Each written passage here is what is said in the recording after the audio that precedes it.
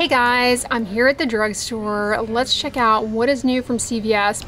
Well, check it out. Looks like we have some new drugstore dupes. Look at this packaging. Look at this packaging. This is a CVS store brand.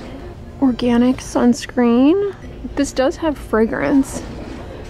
It also has shea butter, which is a good moisturizer.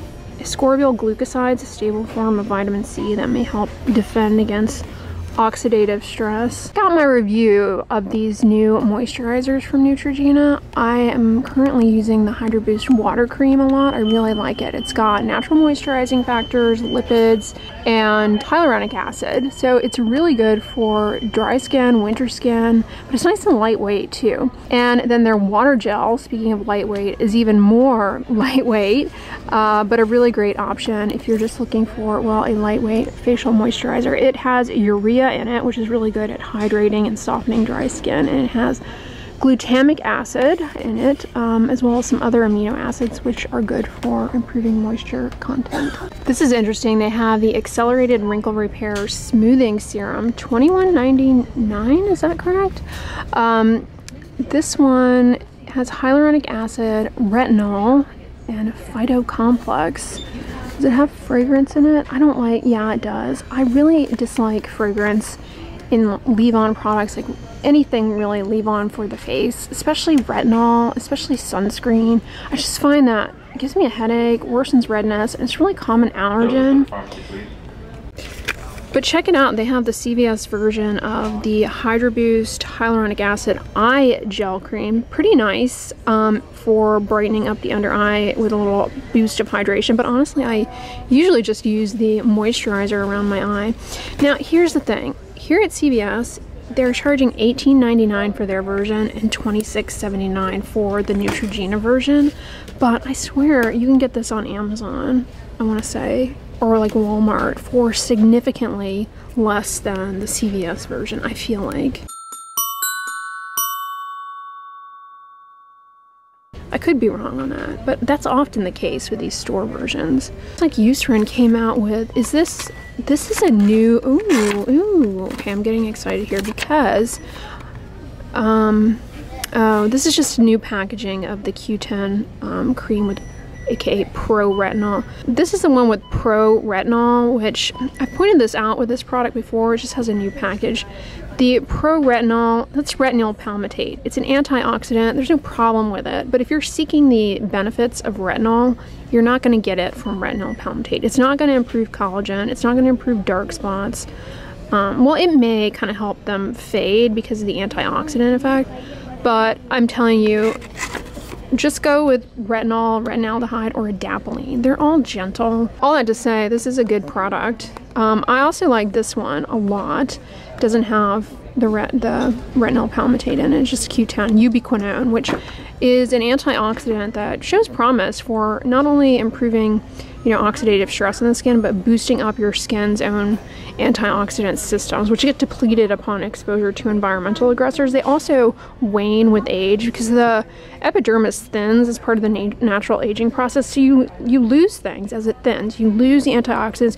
You also lose and have a decline in the machinery necessary to utilize UVB to form vitamin D. So that's something to keep in mind too. And that is something that actually declines with age as you get thinning of the skin. Whoa, what is this Coats brand? Let me know if you've heard of it before. I've never seen it.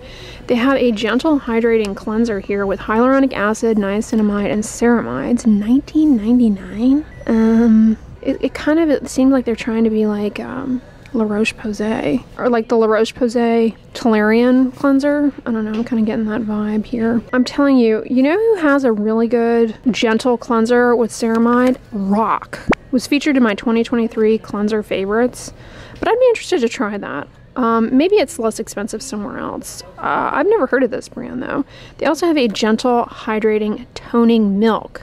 Mandelic acid, hyaluronic acid, ceramide, vitamin C, and niacinamide. No fragrance. Okay, there are things we can work with here. 3-O-ethyl ascorbic acid is a stable form of vitamin C. Probably not going to do all of what you're seeking out of vitamin C, but it is more stable than ascorbic acid. Niacinamide is so widely available in different skincare products. Don't necessarily have to go out of your way to find it, but it is really good if you tolerate it. It does so many things for your skin. It's anti-inflammatory, good for redness, dark spots, hyperpigmentation. Speaking of which, this is a mandelic acid toner. Like, this is a gem right here. I'm almost tempted to buy this and give it a try. $22.49 doesn't seem too bad. One of my favorite mandelic acid toners, as a side note, is from Wish Trend. Is that the name of the brand? Yeah, the mandelic acid water, really good. But mandelic acid is a alpha hydroxy acid. It's very gentle, helps hydrate and gently exfoliate, and can help with fading dark spots. Right now I'm using that Isntree Chestnut AHA. Otherwise I would jump in on this. I'm not gonna buy it today because, like I said, I've got some other things in the works, but I'm keeping that in the back of my mind. This also interests me because it has, of course, ceramides, lipids naturally found in your skin barrier, and applying them in a cream may help boost that up a bit to help with barrier function. Polyglutamic acid. Really like this ingredient for hydrating as well as improving skin elasticity. This whole line, despite the price point, I think it's a little pricey, looks intriguing. Let me know in the comments if you have heard of this. Glossmetics. This is new too. We have a clarifying gel cleanser. You guys know I really like gel cleansers. Lots of cute pictures. I don't mind fragrance in a cleanser, especially if it's not like foul. Decyl glucoside is a mild surfactant. Decyl glucoside is an alkyl glucoside. They were named contact allergen of the year a few years ago. And while that sounds really scary, it's not. It just means that, like, it's an emerging allergen to be aware of, and it is something that people, like I said, develop allergy to. Not super common, but it's in a lot of like real mild cleansers. Lactic acid is good for softening dry, rough skin, helping to smooth the skin surface. Then they've got some hydrocolloid patches. Love these for cutting down on picking. They create a barrier. These look kind of small, but yeah, they're helpful. I like the Mighty Patch ones. They have a variety of sizes. Then we have a peptide glaze serum. Okay, trying to be a little bit like Hailey Bieber there. I do like her peptide glazing fluid. This actually looks promising though. I mean, just from an ingredient standpoint, I've obviously never tried it. $9.99, got what, 1.5 ounces? That's pretty standard. Niacinamide, again, we already talked about that. Palmitoyl tripeptide 5, probably helpful for moisturizing the skin. All right, I see what you're doing there. Yeah, is it just me, this brand? It's kind of like giving copycat. Like this lychee berry, they're trying to copy Hailey Bieber, aren't they? I feel like they are. Lychee berry lip glaze. I don't like her lip balm. It is too sticky and it's not moisturizing. It makes a mess. But the rest of her skincare products are surprisingly good. Fragrance, flavorants, and lip balms, common reason to develop irritant cheilitis, basically chapped lips related to ingredients that are irritating. Not everyone has that problem, but it's a frequent culprit, so be aware of that. But shea butter and peptides, moisturizing. Now, I've talked about this brand before, but I see, is this new from them? The Pro Retinol. I see, here we go again with the Pro Retinol. This is another one. Retinol palmitate is a retinol ester, antioxidant. I mean, no different than like saying, oh, this is a eye cream with vitamin E, or oh, this is an eye cream with vitamin C. And you know, they're antioxidants. Not bad, but if you are specifically seeking a retinol for around the eyes that is gentle enough but is going to get in there and help to stimulate collagen production as well as to actively help in clearing and preventing dark spots, retinol palmitate is not where it's at. It's not going to do that. This also has hyaluronic acid, it's moisturizing. $36.49. No. Here's Mighty Patch. Speaking of which, they just have the nose patch and the forehead patch. These are great though. If you pick your skin, the key to stopping picking, you kind of have to do a 3-part thing. Do a little journaling, where every time you find yourself picking, you kind of journal what were the events that led you to do that. Like, is it just boredom? Is it like a stressful meeting? Is it when you haven't been sleeping well? And so once you have some knowledge about what the trigger is, well, then you make sure you have one of these in place whenever you're in the scenario of the trigger. So this basically removes the gratification of picking, right? It prevents you from picking, so it takes that out of the picture. And then you replace it with something benign, like squeezing a stress ball or doing a craft. Like, yeah, you can tell your boss. I'm stressed out right now about this meeting, so I'm just gonna knit a blanket for a moment so I don't aggravate my skin. Tell him Dr. Dray told you to do that. I can write a letter. Just kidding. Just kidding.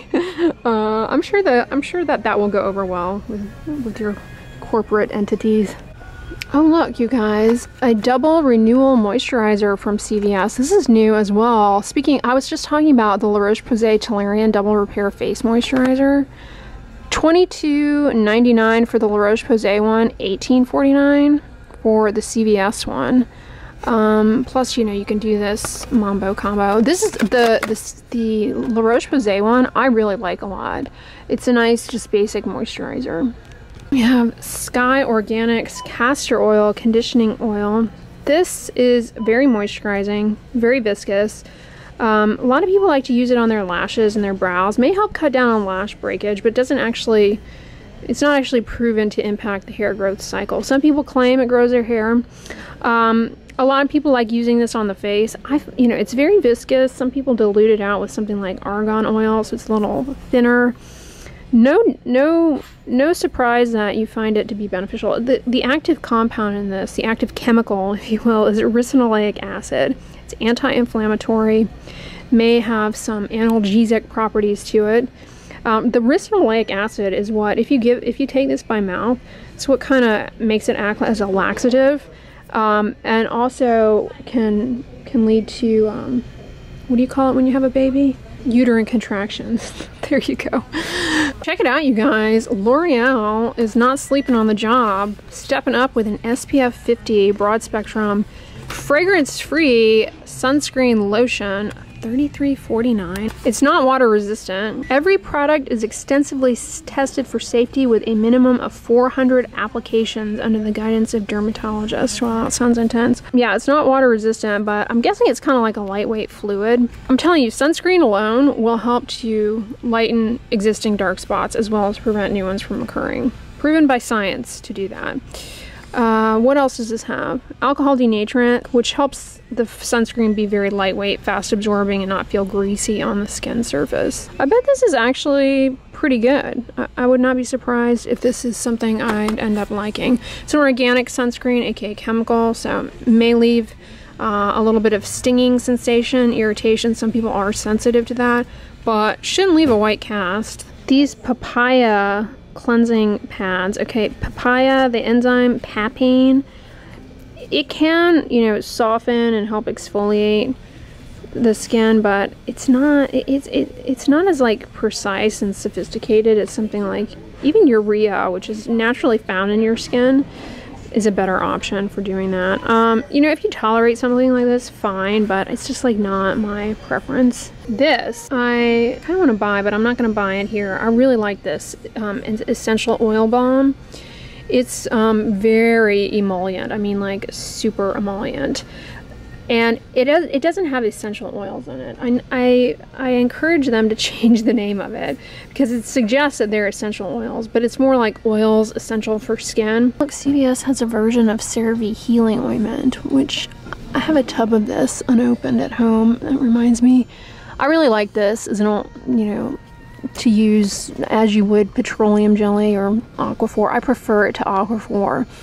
It's got hyaluronic acid in it, and I do think that that takes it to another level in comparison to just plain petroleum jelly, because it really does have a hydrating effect. Like, this works really well as a lip balm, I find. Is this new? The Make It Hybrid Mineral Combo from Black Girl. I didn't know they had Black Girl at CVS. So I love their kids sunscreen. I've also tried, they have a matte sunscreen that's really good, but this is a hybrid, so it's got zinc and some chemical, aka organic filters in it.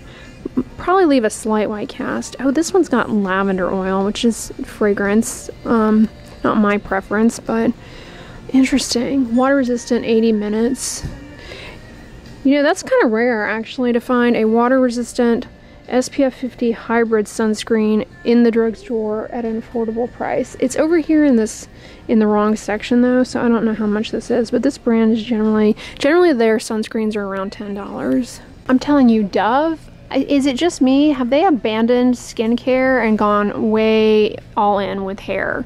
And I'm not mad at it, because I get bored with their body washes. I've whined to you guys about my disdain for the quart of moisturizer. Just yeah, I'm joking. Like I'm kind of exaggerating. I do like their body washes. They're not bad or anything.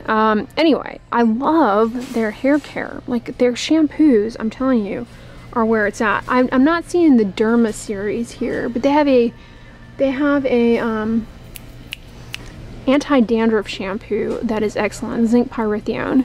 But this whole line looks new. The Scalp Plus Hair Therapy Density Boost. Hydrolyzed yeast protein may help have a temporary thickening effect for the hair. Mild shampoo. Then you have their clarifying shampoo.